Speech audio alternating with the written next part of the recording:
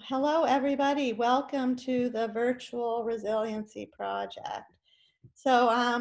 We're here with Maria Fahrner. So glad to have you here from Montana to talk to us about essential oils. But before we do, I just wanted to say I'm Sarah Shulman. I'm from the Resiliency Project. And, the Resiliency Project was started at Brigham and Women's Hospital to honor the healthcare worker, giving them a moment to collect themselves and to take productive time for themselves. But the added benefit with the whole process has been that we've been introducing them to holistic health practitioners like Reiki practitioners and orthobionomists, and they get a 15-minute session with one of them. And this helps them understand, they're so steeped in Western medicine, it gives them a chance to experience a more holistic approach to pain and stress. And so, when I've gone virtual with this project, I've been like, what do people really want? And I've heard so many times that people don't really know, why would I use Reiki, or why would I use essential oils, or and so I thought, what a better way to expose you all to these different modalities, but to interview specialists in the field and really talk about like why you would use them. And because I have had so much success with my health and my vitality with all these different modalities, and especially essential oils. Most of the people who we're speaking to through the Resiliency Project know about essential oils and probably have even met Maria Fahrner. She's come and talked to us a number of times at the different hospitals about essential oils. So thank you for coming. And so maybe you could just start. I mean, I didn't really even introduce you, but would you want to introduce yourself a little bit and just? Sure. Oh, yeah. Great. Sure. And I'm so happy to be here. And so I'm Maria Anderson Fahrner. I'm a mother and a grandmother and an educator. And I've been in alternative education for my entire adult life, working with families. And now I work primarily with moms and really help them to make conscious choices. I also co-host a podcast called The Moms I Know with my colleague Sheila Walsh-Dunton, and do online trainings for parents around the choices that they make. And so I've been using essential oils now for about 8 years, and they are just an amazing tool in our toolboxes for health and wellness, both physical and emotional. And so I'm really happy to be able to share with you and the participants of the Resiliency Project. I think the work that you're doing is so important, because we really need to that we need to have our caregivers taking care of themselves. And it's with the families that I work with, the moms, it's like, putting the oxygen mask on first. We have to take care of ourselves so that we can be there to be present for our children, for our families, for everybody that we're coming in contact with. So it's a very similar model. So yeah. I'm just delighted to be here. Well, thank you. And I love what you said about the tools in the toolbox, because that's really, I mean, since I've, started in this whole holistic practice, I really realize how the limitations to Western medicine for so many of these, like, things that come up with our kids, with our, kind of chronic illness type issues, or and I just have absolutely adored having this whole connection to the essential oils. And what mostly, when you first introduced them to me, I was so taken by the emotional component that they, because of their, connected to the limbic system, and incredible like anxiety and stress, and incredible what do you call it, help for that. But then, the whole component that I really haven't studied much about is just how helpful they can be for the common cold, or the, so I'd love you to talk a little bit about that. So tell us a little bit about what are essential oils. Okay. Well, I think also the aspect that you came from the emotional component. I mean, we know now that about 80% of illness is stress related. And so if we can get control of our emotional state, then that's going to enhance our physical state. And so I think that's the beauty of essential oils, is that they work on both the emotional and the physical level at the same time. And so we can reduce anxious feelings, we can calm ourselves, we can, really lean into managing our sleep and all of our habits. And so I wanted to just go back to a little point in this holistic aspect. And, Western medicine, we're so grateful for it, for when we have these life-threatening emergencies, but for the self-care, for the general health and wellness that we can take care of at home. And we need to focus on nutrition, exercise, sleep, rest, relaxing and managing stress, all of these things. And so the essential oils can help with everything. And we joke about there's an essential oil for everything, but when we really look at it, they are just these incredible chemical compounds from the plant. And plants and humans, we've evolved together over thousands of years. And so our bodies know what to do. So the essential oil is basically sort of like the protective system of the plant. It's these little sacs that are in the leaves, the stems, the roots, the pods, whatever, from different plants. And not all plants have essential oils. But the plants that we do gather these essential oils from, most of the plants are steam distilled. The oils are steam distilled from the plants. Some of them are cold pressed, like citrus oils. And so we take these precious, precious oils from the plants, and they're concentrated. They're incredibly potent. So they're highly powerful. They're very effective, and they are very safe when used the way that we can help educate you around. And so we want to make sure that you are using pure therapeutic grade essential oils, because the essential oil industry, as it's gained popularity, has also gained in a lot of adulteration of many, many of the oils. So we want to make sure that we are using pure, potent, safe essential oils, and we can use them on and in our bodies in different ways. And so when we look at these essential oils, they can act within our bodies to help support the physical symptoms and systems of our body. And then they can also help the emotions. So like lavender, for example, steam distilled from the petals, the leaves, the stems of the plant, the lavender plant.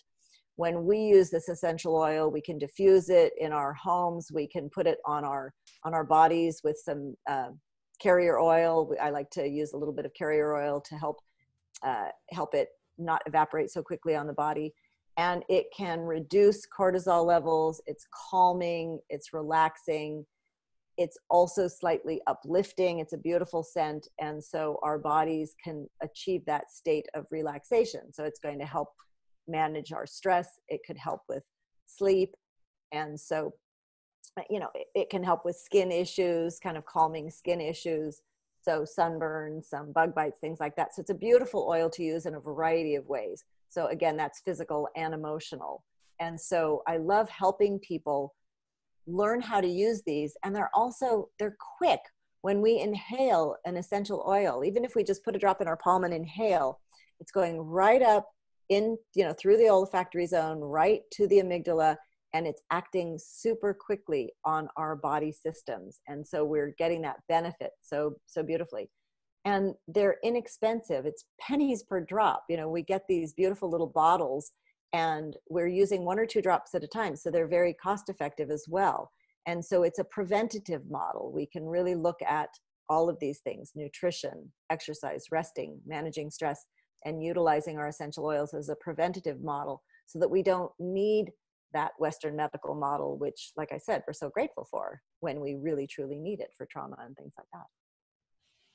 So you mentioned lavender. Did you see, like probably about 6 months ago, the article in the New York Times about lavender? I didn't see that particular. Yeah.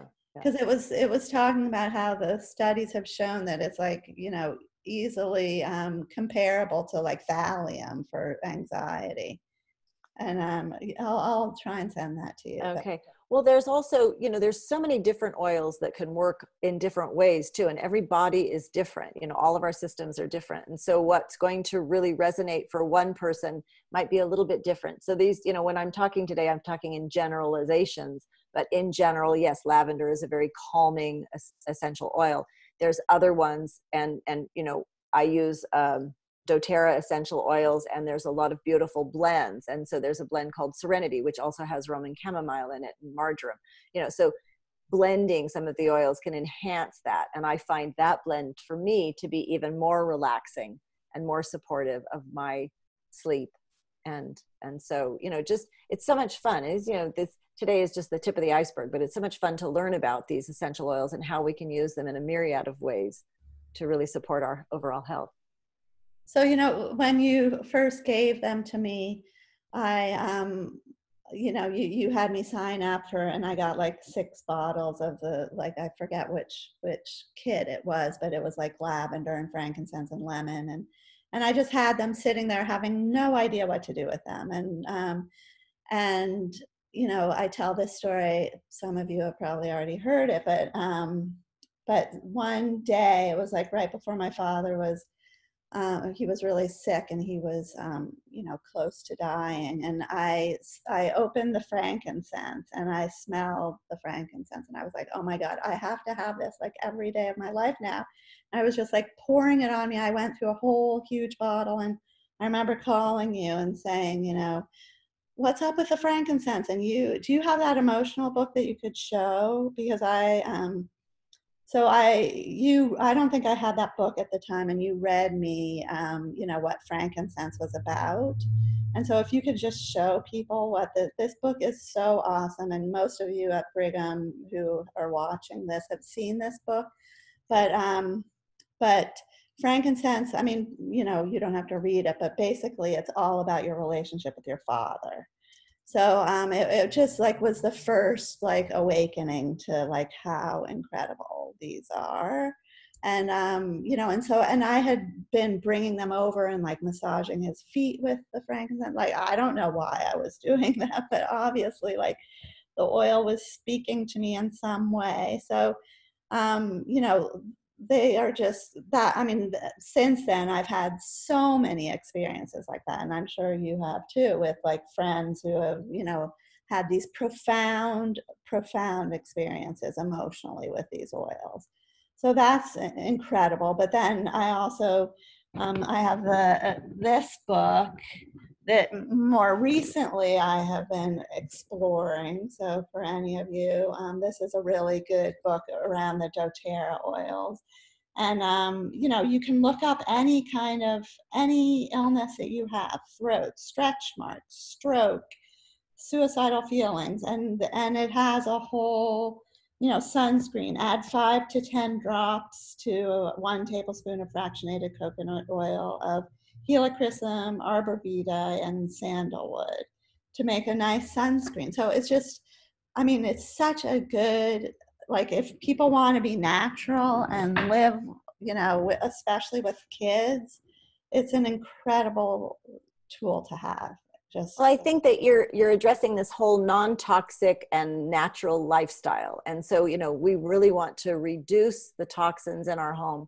We want to support ourselves emotionally. We want to be deepening our meditation practices. I mean, all of the modalities that you've been introducing people to, these are all things that are very complementary. And so the Essential Emotions book is just amazing. And so, it's really a fun one to be looking at. But frankincense, of course, is the oil of truth. And so it can help support that sort of the transformational passing of from this realm to the next, but it also works on our cells and really helps our cells go through their healthy life cycle, and so that they don't change into an unhealthy cellular pattern. And so, I love the fact that this is this whole holistic way of living. And so whether it's non-toxic sunscreen, or it's something that can help us relax at the end of the day, or something that can uplift us in the morning, or when we're going through a stressful situation, or like peppermint is another favorite of mine. I can use peppermint to uplift the mood. I can use it to cool myself down if I'm overheating. I can use it if I've got some feelings of tension. I can put it on the back of my neck. I can just inhale it. I love to talk about the different ways that we can use these. And so we can use them aromatically, and that's going to affect, everyone in the vicinity. So like if I'm diffusing in the home, it's uplifting everybody's mood. It's helping to purify the air, that kind of aspect. Topically, we're going to use it on different areas of the body where there might be something that we're dealing with. So say, for example, I have some muscular issues. I can use different essential oils on that area with some coconut oil. And and that's going to address that. But also oils are so brilliant. So when we put them on our body, they're going to be, you know, within 30 seconds, they're absorbed into our body and they're into our bloodstream. And within 30 minutes, they've hit every cell in our body. And so it's going to, you know, our bodies are going to know how to utilize them. And then with doTERRA essential oils, and I'm only talking about those, some of the oils can be used internally, and that's a whole different, you know, sort of education model. So what I really recommend people do is to just start in, and you address that. You know, you got a kit of oils and you didn't know exactly how to use them, but your intuition drew you to kind of what you needed. We also have lots of ongoing education. And so, you know, one of the things, whether we're using the book, The Modern Essentials that you pulled up, there's another one called The Essential Life, which I love. It goes through all of the oils, the single oils, the blends, and then the body systems. And so, you know, there is a little bit of a learning curve, but because these are such beautiful plant compounds, you know, our bodies know how to use them, and there aren't negative side effects. There can sometimes be side benefits. You know, I may use an essential oil to soothe some skin issue, but then it's also going to uplift my mood, or I'm using something to sort of detoxify, but it's also actually helping me to calm down, for example. And so, you know, I love that we can be addressing these physical and emotional issues all at the same time. And they smell beautiful. People are always saying, you smell so good. Or, you know, people come into the house and say, what is that? And I love that. Or it makes me feel this or that emotion. And I was just talking with a friend of mine who's an acupuncturist, and she says that, you know, everybody that comes into her home and now her office comments on, you know, the mood or the feeling that is evoked. And our sense of smell is connected with our emotions, and it's the first sense that we come into the world with. It's the last to go, and it's tied to these emotions. And so we can help unlock some of those little the triggers or the traumas that we're storing, and the essential oils can really help us look at all of those things. So I just love having these at my fingertips, and it is something that they can be incorporated into our habits daily. And so it's just a wonderful way of approaching this. And I think especially, you know, I think, you know, men and women love these oils, but I think especially with our intuition, and for those of you that are mothers, you know, this way to help ourselves and then help our children, or to help any of our loved ones. And for those of you who are caregivers, you know, the power of scent can really be incredible.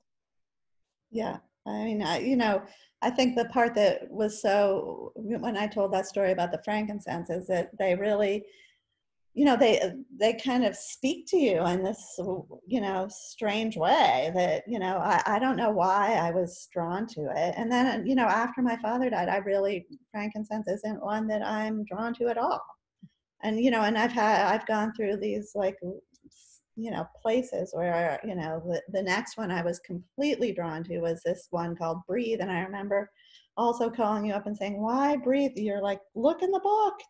And it was all about grief, you know. So, you know, it's been so incredibly profound. And I feel like, you know, if you are interested, just jump in and get yourself a kit. And if, you know, if you are interested in doTERRA, which is is the brand that I'm using because of Maria, it's just an incredible company. I mean, can you speak to that a little bit? I mean, it's, the way I look at it is, it's like they're sourcing, you know, how we're supposed to be eating wild animals and wild fish because we're getting the nutrients. Well, they source wild plants. Really, they try as hard. Yeah.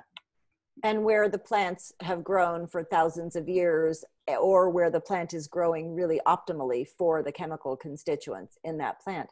So when I first started using these essential oils as a mother, as a grandmother, and also as an educator, I wanted to do my own research. And I have come to see that this company, the way that they are testing, first off, is the most important to me. If I'm going to put something on my body and on, you know, my children and my grandchildren, I want to make sure that it's safe, pure, effective, and that the company has integrity. So I did that research, and the company has far surpassed anything that I've seen with the testing. They've really raised the bar for essential oil testing. So you can go to doTERRA.com and explore all of that, the way they source, the way they test, the way they are working with the communities around the world where they are sourcing these oils from. doing incredibly fair practices. It's called co-impact sourcing.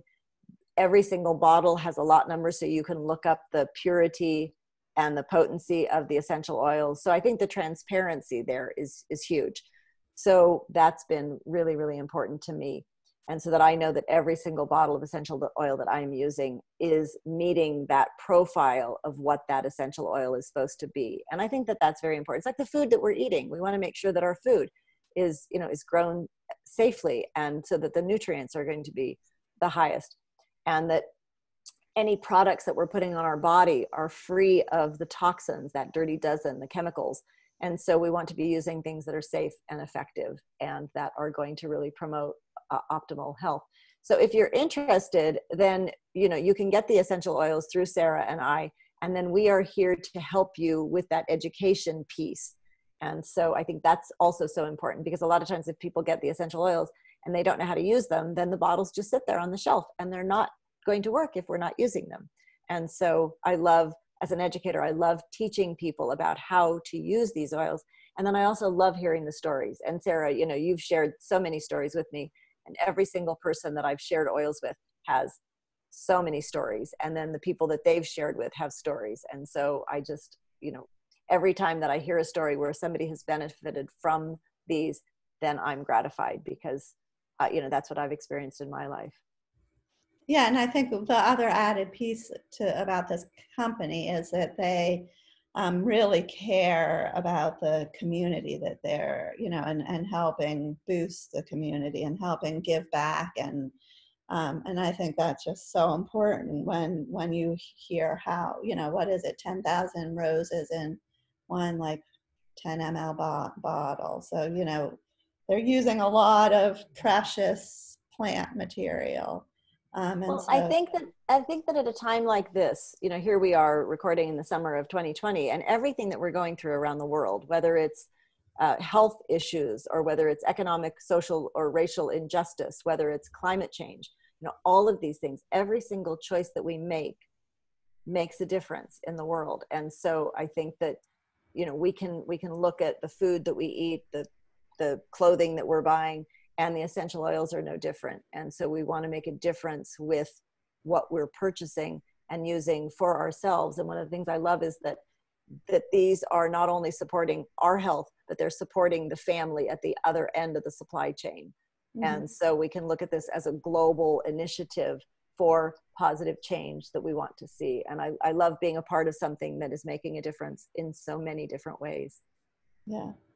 So awesome. So yeah, a lot of people, because we were using them often when I was at the Resiliency Project, so many people would ask me about them. And, and so I'm so glad to have you here explaining. And, we'll put Maria's, her contact information on this. So in case you do want to learn more, you can also go to doterra.com and just learn more that way. And those two books I would highly recommend. If you have, a lot of you were very interested, I would just, now you have a picture of the book, I would totally recommend that you pick that up, because that's a really good way to start just kind of exploring the whole subject. So thank you so much, Maria. Any last minute? Well, I'm so happy to work with anyone who wants to reach out to me. I'm very accessible. And so I'm here to help support you on your essential oil journey. And so I think that that's a key piece there, is because, if you just buy the essential oil, you won't know exactly how to use it. And so I just really encourage you to get that support that you need. And so, and Sarah's an amazing resource as well. So, and we just appreciate all of the work that all of you are doing with the incredible care that you are providing. So thank you. Okay, thank you for tuning in, everybody, and we'll see you next week.